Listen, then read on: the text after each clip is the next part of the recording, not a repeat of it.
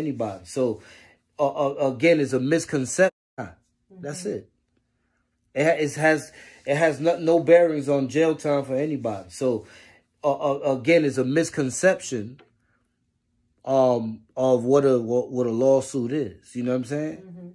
It's not like because I heard something about them trying to compare it to scheme situation. Yeah, that was my next question. How can they even compare the scheme team situation? Nah, you can't compare them. There's two different types of lawsuits. In his situation, he's in the game. And he's giving it. Supposedly, so he say, because I never even heard of this dude. But he's saying that he's giving it. Basically, he popping dudes or whatever. He's in the game. He on gang time. He violates. Now his gangs punish him for that.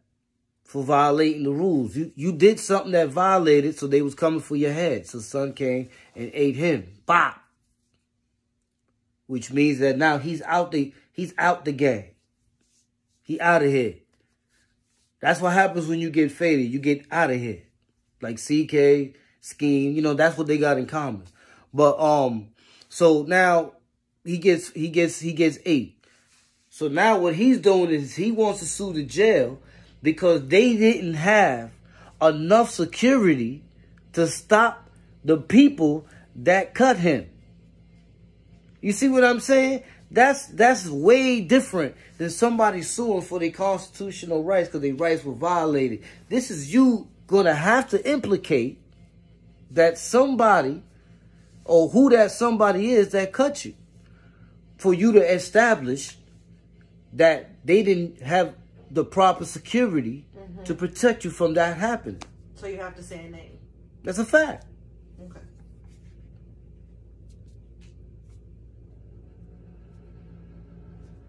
So these small podcasts seem to be kind of ganging up on you. That's what came to my mind. Yeah. And I see they need numbers to come after you. You're one person. So what does that tell you about them that the people should know? That they cowards. I mean, listen. I'm a little dude and I'm looking up to a bigger dude, right? I'm looking up to that bigger dude for what? Because he's showing me something that is attractive. What is attractive about dudes that can't hold their own, that need help, so they got to go get more people?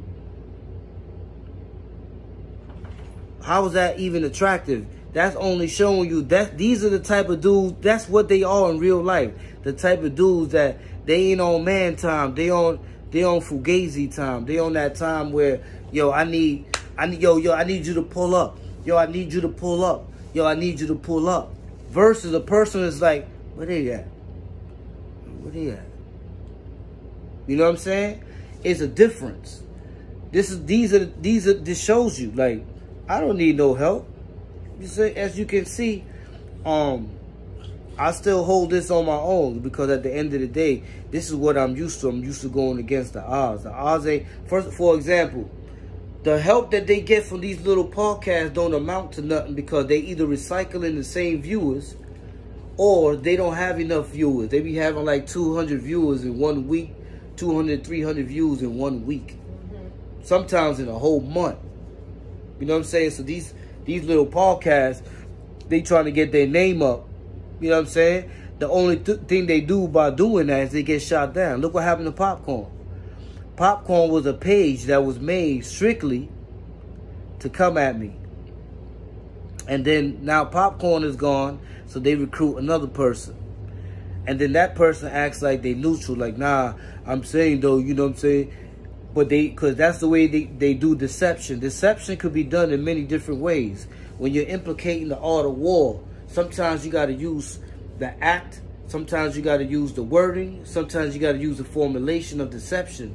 So when these dudes come, they'll be like, yo, I'm neutral, man. You know, I see stuff in all of them I don't like. But this guy right here, this, that, and the third. So now it makes it look like, oh, he made me neutral, but he just don't like this person. No, what it is, right, that's what it was meant to be.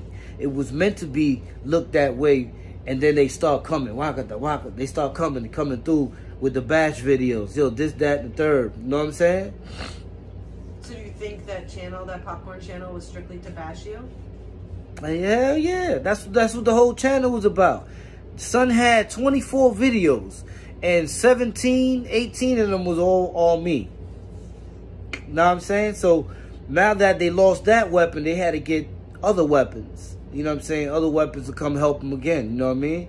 It doesn't, listen, they think it hurts, but it doesn't. It actually makes it better for me. Because while I continue on, some people think negative publicity is good publicity also, because it still gets you views. Because at the end of the day, since they ain't been people that people know their name like that besides their little areas, other than that, people don't know about these dudes. So now, you know, they're in the YouTube world. So in the YouTube world, they changed the... You ever seen that video? You're probably going to laugh, but it was a video by a group named Aha. And they came out with a song called Take On Me. And it was a video where the girl was a waitress and she was reading the newspaper. And there was a dude in the newspaper that he was being chased by some men. And somehow she fell in love with the dude, and she went and turned herself into a character in the newspaper article, you know, the cartoon or whatever. And then in the end, she stood there. She never came back. You know what I'm saying? Yeah. So that's the situation with a lot of these, you know, these characters. What they doing is they making up their own fictitious reasons for why they saying the things they saying. But in all actuality, it was all part of the agenda. You know what I'm saying? It was all part. They always in cahoots. Like, yo, we're going to come at him from here to here to here to there. But it still don't matter. The numbers don't change. They say something about the views. The views don't change. What happens is the numbers, for example, if you got 300 viewers and all of them is a bunch of trolls and a bunch of dudes that be in the crib and don't got nothing better else to do but hate and talk crap on the internet, your crowd is going to always be deep. But when I have viewers that they work, they have education, they, you know, it's different. They have a lot of prestige about them, you know what I'm saying? So they either working and doing things where they just can't be there all day, and then the minute a notification comes up, bing, oh, they right there. They doing. I have a more of a working class environment of people with higher education than dudes that just sitting there ready to listen to the internet drama. You know what I'm saying? So so mines will still reach the numbers, 2,000-3,000, is that's how I've been doing it. And it'll be the same thing. Sometimes it takes a little bit longer, but it ends up being the same thing in the long run. So when people watch the numbers and they see the views, what views are you talking about? True. Can I ask you who Marcus Spellman is? Marcus Spellman. I don't even know who the hell Marcus Spellman is. That's the paper that they saying that the person said this, that, and the third. And here's a funny thing about that. Okay, so one channel has my lawsuit on it and said talking about that's my name, but then this other channels has another document on that has another different name. So then I say to myself, like, okay, is it that people are just straight stupid or dumb, or they choosing to not see that these are two different people? Because how can this person here's name be one thing, but over here his name is something else? Something ain't right here. You see what I'm saying? Another thing that I've noticed is the last name Spellman, right? It's interesting. You know, some people look at, you know, KK's earlier lives. You know, I think you might see, you know, a Spellman in there. You know what I'm saying? And you might see that Spellman ain't there no more. You know what I'm saying? That's kind of interesting. You know, they be talking about, yo, you know, who takes the time to look at this, that, and the third? Yeah, I take the time to do that because I like to be accurate when I say something. I'm not going to go and take a lawsuit and say that's ratting, knowing that there's no ratting in there whatsoever. Not even, I won't even do that in comparison to somebody that actually was doing implication. You know what I'm saying? Not somebody that's coming in for a monetary asset. You know, a whole lot of that type of stuff that you see going on.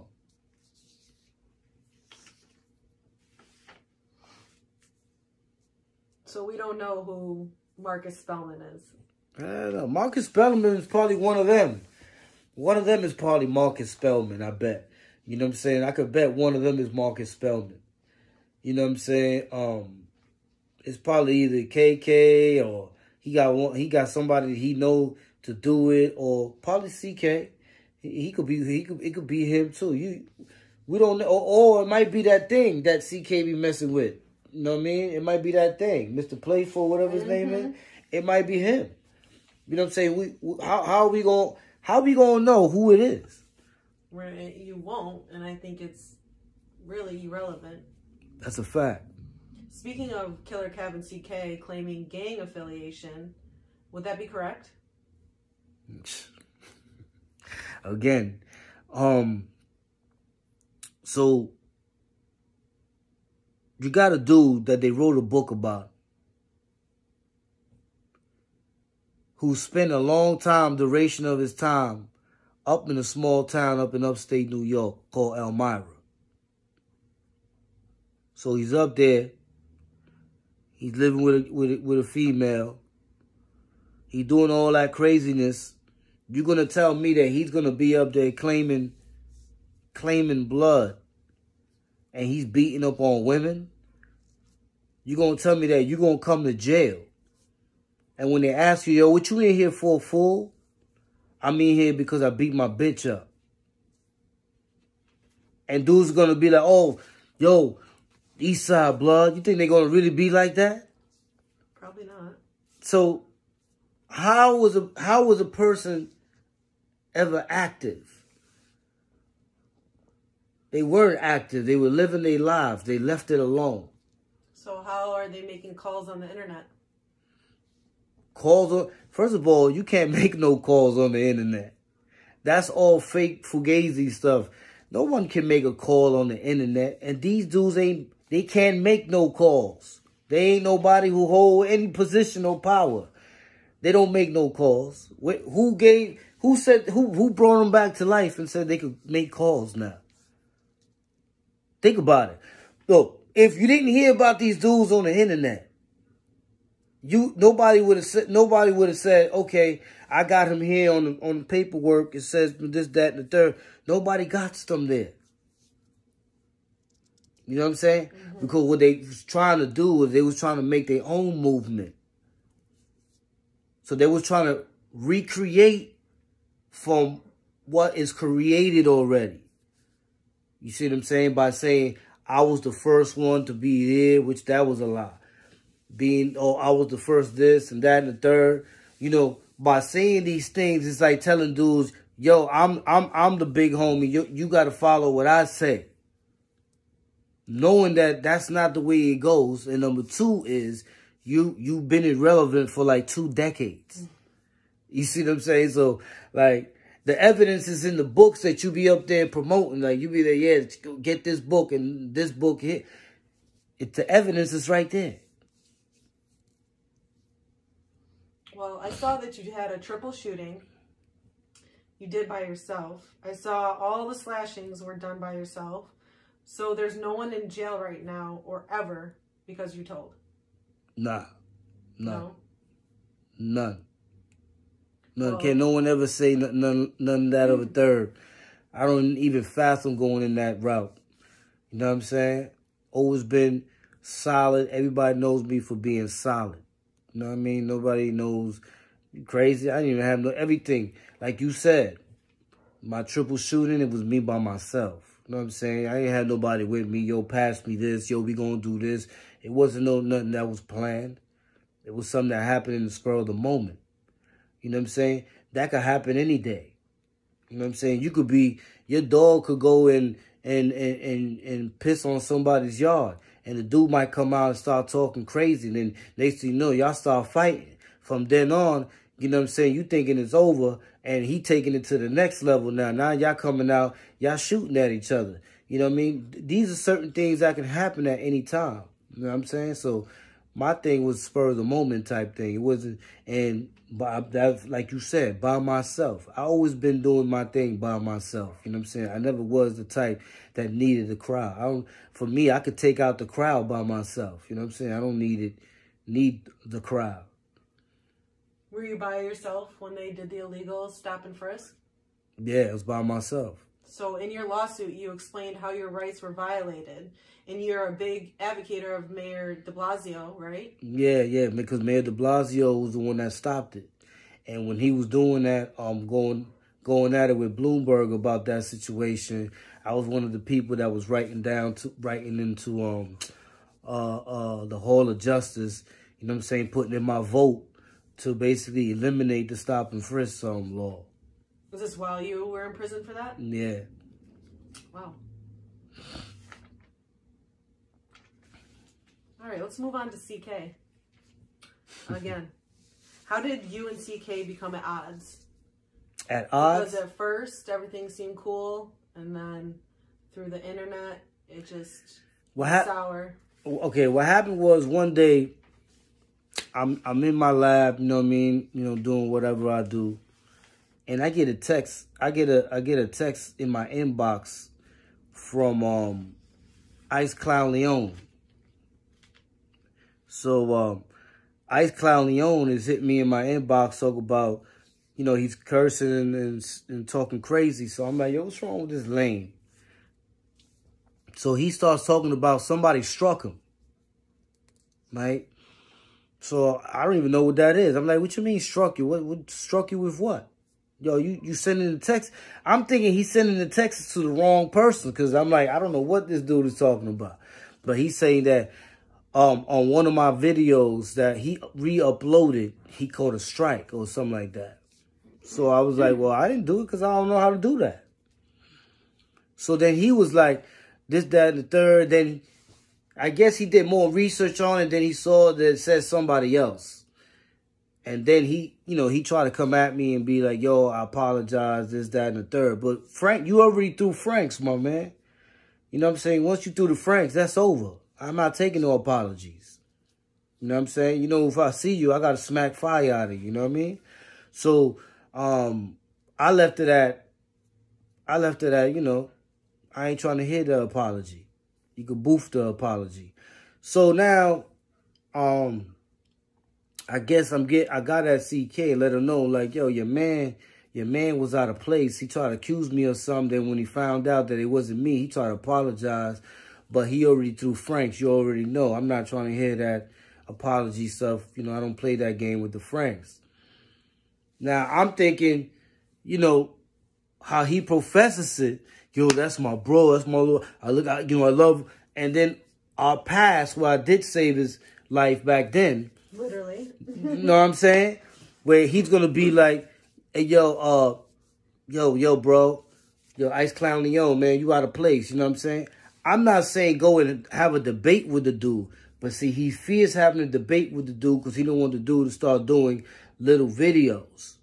See, that's what both of them be scared of.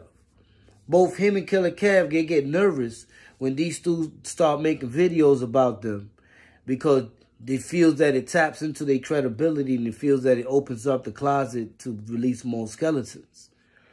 With me, when people come at me, I'm comfortable in my own skin because I don't got no skeletons, so I'm good money. You know what I'm saying?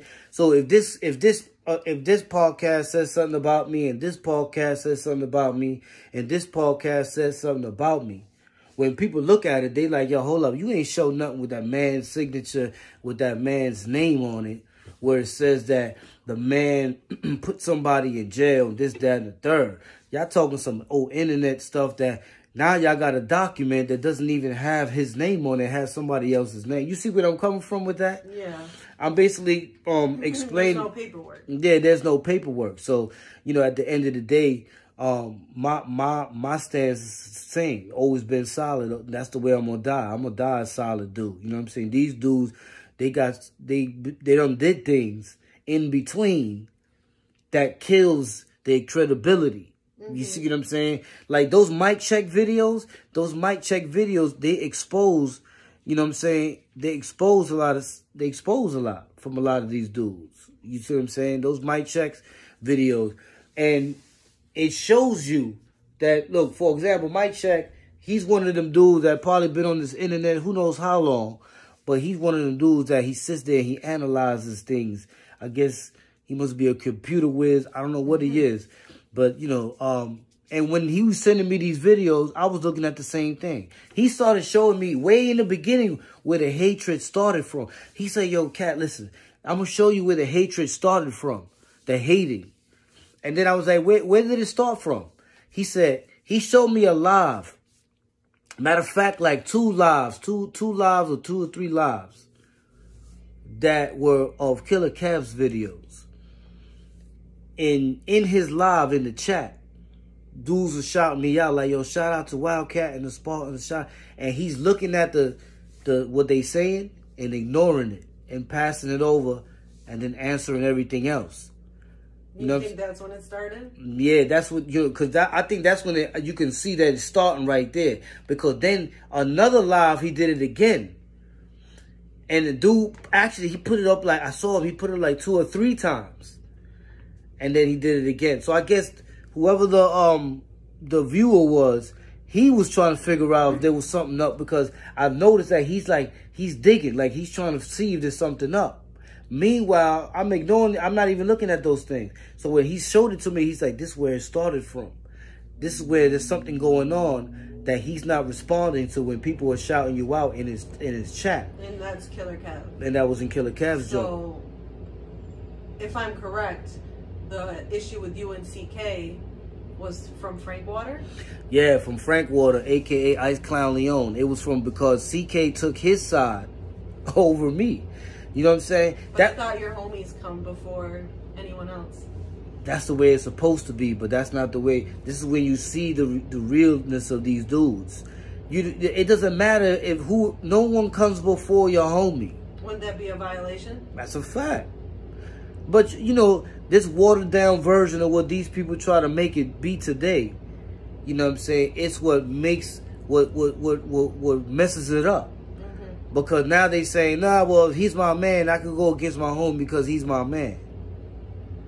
Huh? So doesn't that show you how unappreciative that CK is? I mean, you saved his life and you caught a new charge. Oh, facts. You know what I'm saying? Saved a man's life, caught a new charge.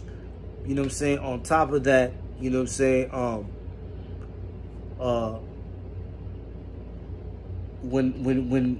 What made that episode with Queen's Flip was because him and Killer Kev kept speaking about me. And then when I finally came up there, you know what I'm saying, I was the one they was talking about all that time.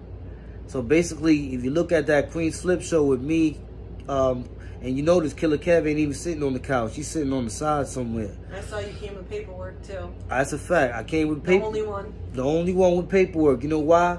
Because I like to make sure that people know that what I'm saying is the truth. A lot of these dudes, what they saying ain't the truth. You know what I'm saying? Dudes will say, yo, I'm in this book, but you're only in the cover. Or KK saying he gave you outfits and you stayed at his house. But I thought you only stayed at his house for 2 days. I only stood there for a day and a half. And was that right when you got out? Hell no.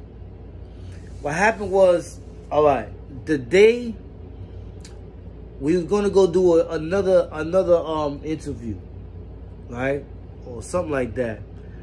But I wasn't gonna stay that long. I was only gonna stay for the night. You know what I'm saying? It ended up that I ended up staying too late to go back, so I stood another night. But I had money in my pockets and all that. Remember, I worked. I had a job. You know what I'm saying? So he had a pair of pants in his closet that didn't fit him. Because he's a short, fat dude. You know what I'm saying? And the pants were for a dude that's more in shape. So he had a pair of pants that didn't fit him. He had a t-shirt. You know what I'm saying? And he had a pair of sneakers that he had already wore. So he was like, yo, just to have a change of outfit. Because to me, I could have wore the same thing. It didn't matter. Because I'm going back home that night. You see what I'm saying? I got bad clothes at the crib. You see what I'm saying? So, he gives me the outfit, so I'm like, I throw on the outfit, you know what I mean? A new change of clothes or whatever. And I went to the store or whatever, and I went home. That was it. It wasn't like he said, yo, come on. We're gonna go to Ralph Lauren and we're gonna go buy you a shirt. And we're gonna go to Calvin Klein, we're gonna buy you a pair of pants. And we're gonna go to Sports Lane or whatever, we're gonna buy you a pair of sneakers. No. That's not how it went down. You see what I'm saying? That's how dudes take one little comment and twist that and turn it like a Rubik's Cube and make it all types of like they did everything for you? Facts. What about CK? Did he give you any money, clothes, from the time that incident happened all the way to present time right now? Has he given you anything? CK hasn't given me nothing. Nothing. That man gave me nothing but a bunch of promises. Yo, you know, I'm going to get you in the studio. That was a lie. Yo, you know what I'm saying? I'm going to get you this, that, and the third. Everything that he said that he was going to do, he ain't do none of that stuff. All that was a lie. Then he's going to say that he's responsible because the tranny went and sent me some money. But I'm saying, what makes the tranny any different than anybody else that donates in the chat? Nothing. Makes no difference. It's the same thing. So what they was trying to do was make it to the point where it makes it look like I'm ungrateful. I'm not ungrateful if the person went and donated whatever, put money in the chat or whatever. Fine. But where does that pay for green screens and this, that, and the third? These things that cost $500, $600, $700. Where does this pay? Where does that pay that at? You see what I'm saying? That's another myth that they created just to make it look like they do things for people. They ain't do nothing. Do nothing for who? They ain't do nothing for me. Nothing. Nothing. Not a dime, nothing. And everybody should know that day when we went to the Queen's Flip show and the next morning, you know, I took the train. He didn't even take me to Port Authority. I went and took the train from Ralph, and from there I took it all the way to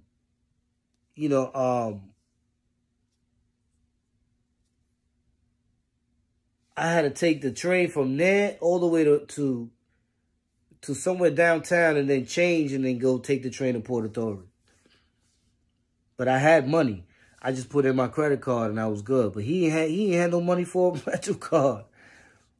No bread. Wow. Broke. That's why he goes to outlets to shop.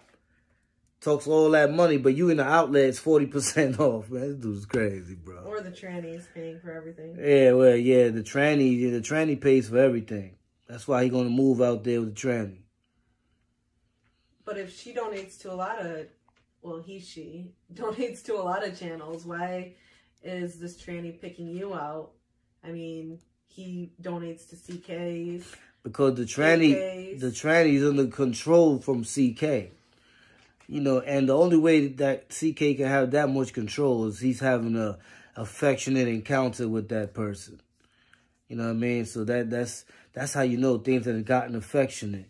You know what I'm saying? And you know, I don't even understand how people don't question that. Like, yo, you know what I'm saying? You messing around with dudes, bro? You know what I'm saying? You out there messing with dudes? You know, that's disgusting, man. And I, you know, to each his own. I don't want to bash anybody else's you know, what sexuality they deal with, but you know, I just don't go that way. You know what I mean? Yeah. I saw another podcaster screaming Blazer. Is that accurate? That dude ain't no Blazer, man. That dude's a faker. You know what I'm saying? That dude is a coward, man. That dude couldn't even stand on his own 2 feet. He cowered down. The dude went and made a phone call, told him this, that, and the third, probably gave him mad promises. Bro, the dude done gave you francs and dissed you in your whole set, say you're going to step on your flag and all that. And you like a coward. You jump in his chat with the pom-poms. You looking mad stupid. Talking about he's a Blazer. That dude ain't no Blazer. How he a Blazer? If a dude is a Blazer, he got to be embarrassed to have this dude. And plus down there on Manor and all them blocks down there, don't even know this dude.